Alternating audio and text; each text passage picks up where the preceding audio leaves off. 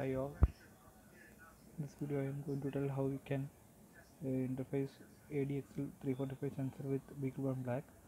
This is the ADXL345 sensor and this is Beaglebone Black. There are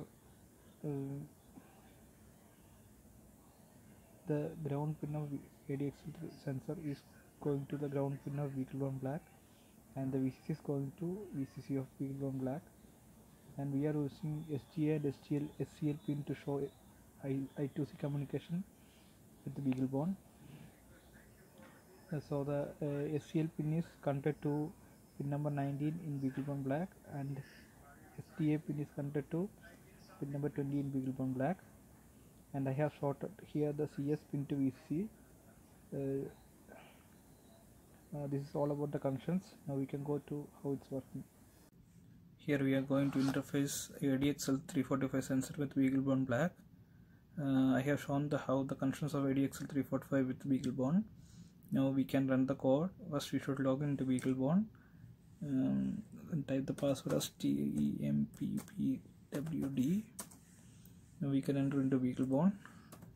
In list of the files present in the Beaglebone, we can see many files are present, and this is my ADXL345.c file. We are compiling it using gcc command.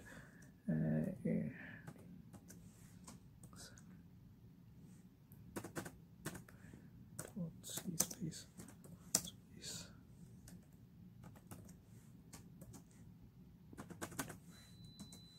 Now we can see the code is compiled, and we can see the executable file as ADXL345, which is inside Beaglebone Black, and we can now run the executable file by typing its name 355.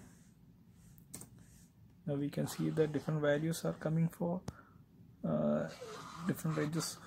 As we move the accelerometer in different directions, we can see the values are getting changed.